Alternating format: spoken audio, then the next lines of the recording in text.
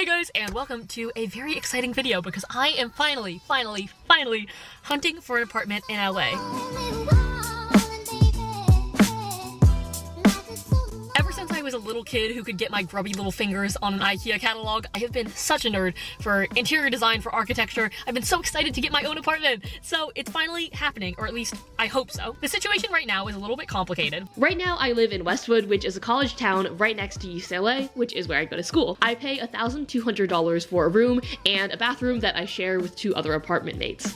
My lease ends in June, which is convenient for most students, but I'm graduating early. I'm graduating next month in March, and I want to get the fuck out of Westwood. Not to complain too much, because I know I'm so lucky to be able to afford rent in LA at all, but I'm just gonna say it, Westwood is pretty fucking ugly. And to top it off, Westwood is the most expensive neighborhood in all of LA. Yes, more expensive than any of the beach towns. The median price for a 2-bedroom is $4,500, and that's because tens of thousands of students need to live within walking distance of UCLA, so it really fucks up the supply and demand. Anyways, the point is, after I graduate, there's really no point for me to be in Westwood anymore. I just found subletters to take over my apartment starting March 1st, so that leaves me with just under a month to find my own apartment, so I won't be out on the street.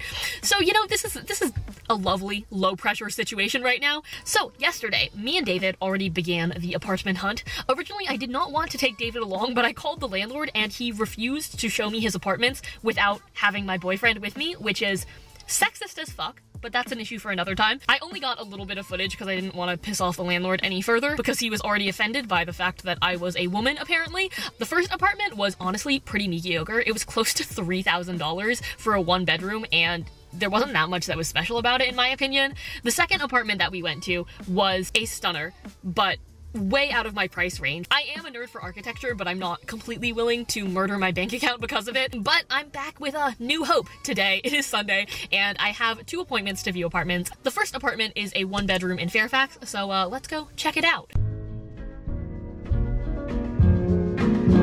On my way to view the first apartment, I actually stumbled across this random open house and decided to take a look. Okay, what? What? This is not fair. What the hell? Oh, this closet is huge. This is like a whole nother room. You could fit like a whole bed in here. Bathroom. I've never really given a shit about bathrooms, to be honest, because it's just where you pee. I'm not too concerned about that, but this one's nice. And yeah, kitchen. Kitchen will do it too. Not like the most gorgeous thing ever, but like at least there's a nice fridge, a nice stove. Not like I really fucking cook anyway, so it's kind of perfect. It is a studio, and I was kind of looking for a 1-bedroom, but I mean, this is it's a pretty large amount of space. And look at these fucking windows.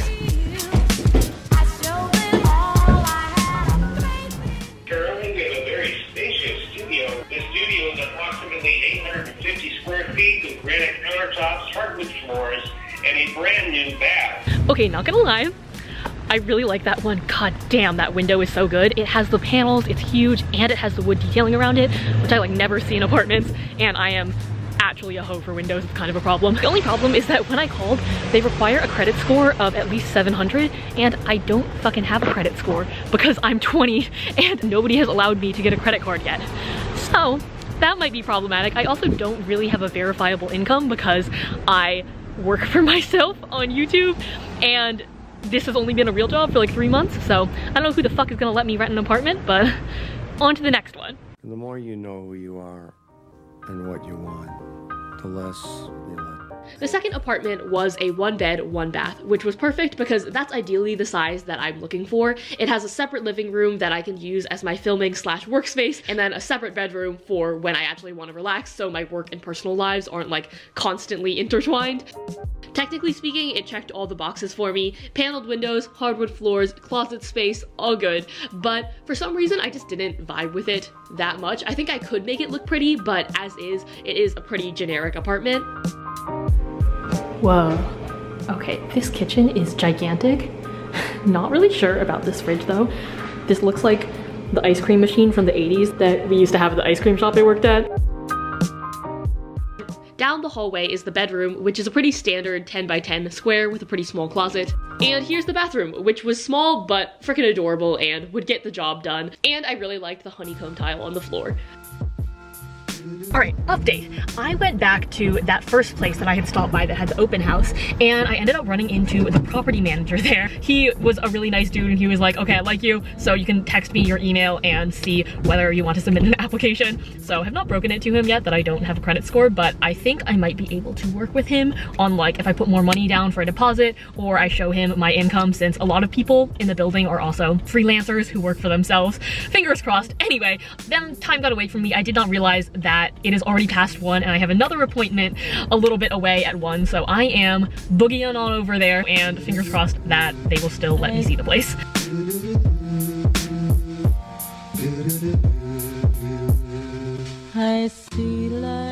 Wow.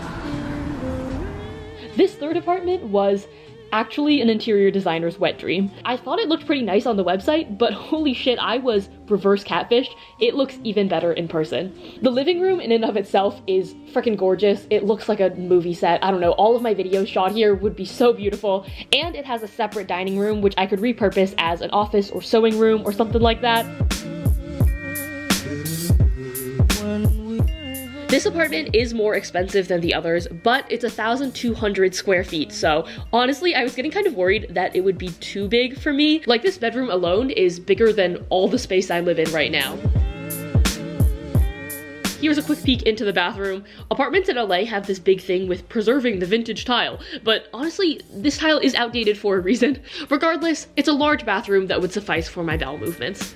Behind the building, there was also this cute little backyard area that would be great for photo shoots or just having a barbecue with my non-existent friends. So I just finished up with the apartment tour. I'm just chilling in a trash alley talking to a camera like a normal person. That apartment though was goddamn. It's not fair how beautiful that apartment is, but there are a few small problems. First of all, there's really nothing in this area other than houses. You're like, okay, it's really quiet, the houses are really cute, it seems really safe, but I would love to actually be able to walk to like a coffee shop or to stores, to like some type of civilization. Secondly, the apartment does face the street, and it's a 6-lane street, so you can hear the cars going by. Most of the time it's just like a soft like whoosh, which I don't think would pick up on my microphone, but I don't want to run into situations in rush hour where I just can't film for like 4 hours of the day because people are going to or coming from work. Lastly, they are through a large realty site, so I have to apply online. They did say that it's okay if I don't have a credit score as long as I have guarantors, but that also means I have to tell my parents that I am moving and that I have a job that they don't know about because I still haven't fucking told them about my YouTube channel. So all of those things are things that I have to figure out, but like architecturally, that place is everything I want. The fireplace, the wood beams, the high ceilings, all the closet space, the windows. So that is the last appointment I have for today, but I think I'm gonna spend the rest of the afternoon just kind of driving in circles and walking around the areas that I'm interested in looking at and see how many landlords are still fucking living in the Stone Age and don't post their listings online. You have to actually like go and call them on a phone.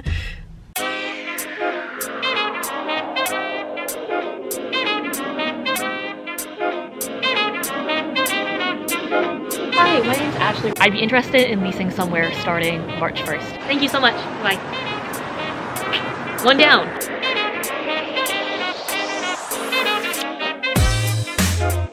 So I pulled over to this building because I have seen it on Zillow before and I am in love with this building.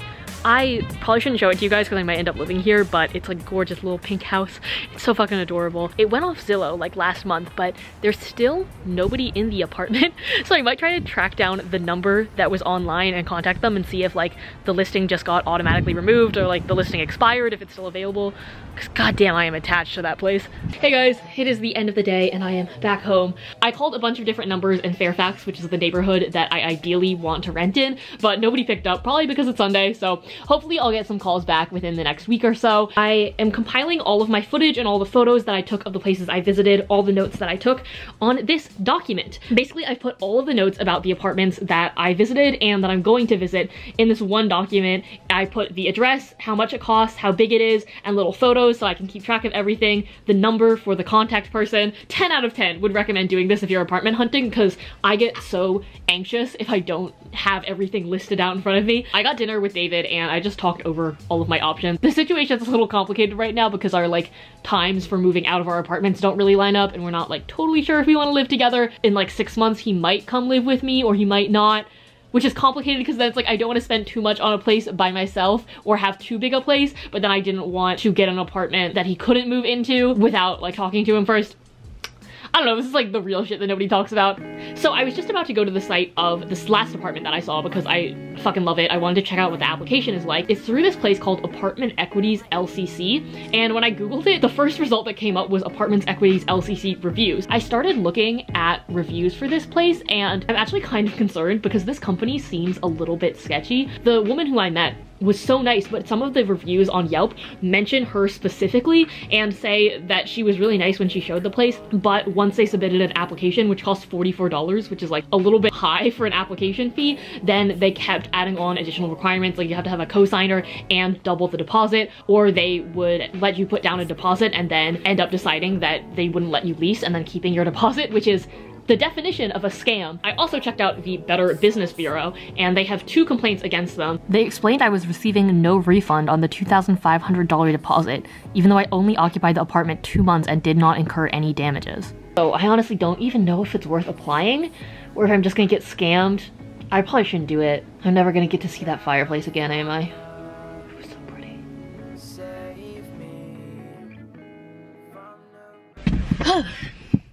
Hey guys. It is Tuesday and I thought I would bring you a little update from the apartment front. Honestly, I thought in this video I would be going on more tours by now. I was expecting to have like 3 different tour days. I would get to show you guys a bunch of apartments, but I have called every single property on my list 3 separate times, left very nice voicemails asking if I could kindly give them thousands of dollars every month in exchange for a place to live. And lo and behold, only 2 of these motherfuckers called me back. The first one said, hey, we told them to take down the listing from Zillow because that place already rented. The second call I got was from the pink building, that one from Zillow that I stalked that I am completely in love with. It is quite expensive, but it is a 2-bedroom, so there is lots of space, and maybe in the future David could move in with me. This company requires you to submit an application for pre-approval before they even show you the property, which included some background about who I am, a letter from my employer, which I don't have, but I guess I could write my own goddamn letter, and my astrological sign. What?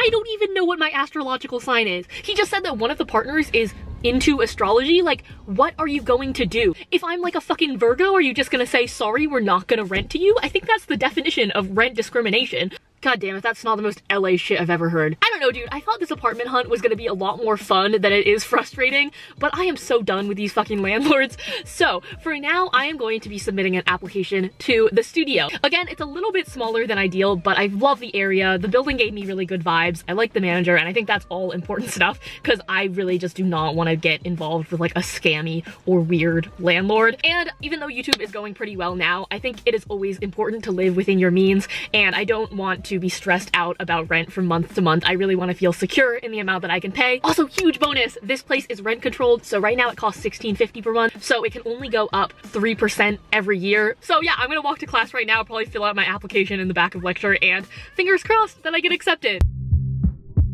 Me and David are just about to go and take David to take his personal training certification exam, but I just got approved for my lease. My lease got approved. My application got approved. So now I can sign the lease. So now I have a place to live. Yes! Oh, holy shit, I thought this apartment hunt was gonna take a lot longer, but everything has fallen into place, and yeah, now I have a place, and it took like 4 days. So thank you guys so much for watching this vlog. Sorry I only went and toured like 3 different apartments, but I hope it gives you a realistic look into what it's actually like to apartment hunt in LA, because it's kind of a bitch. It has like taken the soul out of me this week, but yeah, I'm so excited. See you guys next week, and I will see you with an apartment makeover video in probably like a month and a half. Bye!